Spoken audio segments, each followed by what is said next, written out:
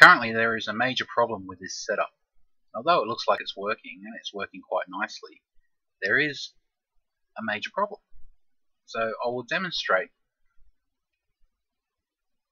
What if we bring back in our sphere object? Okay, I'll give him a rigid body, and I'll give him that script to make him move again.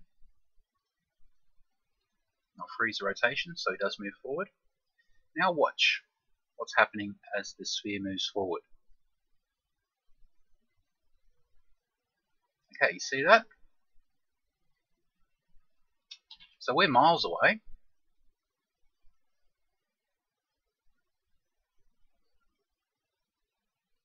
But the sphere has entered the trigger volume, and it's set off our press E script. So I could see, look, I'm standing nowhere near the key, and I picked it up. So we need to immediately fix that. And this is a part of the trigger volume script. Okay, so we have all these events that we're looking for.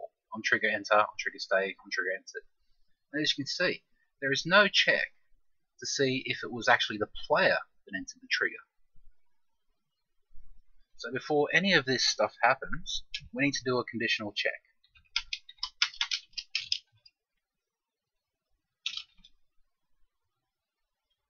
Okay, if what? If the other, and that was the collider, so the other and the game object of that collider, and then the name. And we want to check if it is equal to player. So only if the other game object name is named player, then we're going to set up all our triggering.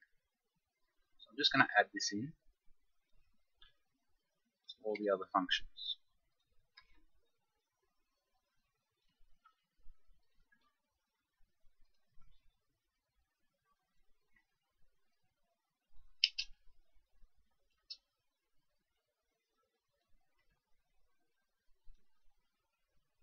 Okay, so now we're checking first if the other game object name is player before we do anything that allows us to collect that item. So save that script out. Now we'll go back to our project and see if that's all fixed up. So again, we're watching the sphere. It's moved right past the key. And now we didn't have the opportunity to pick it up.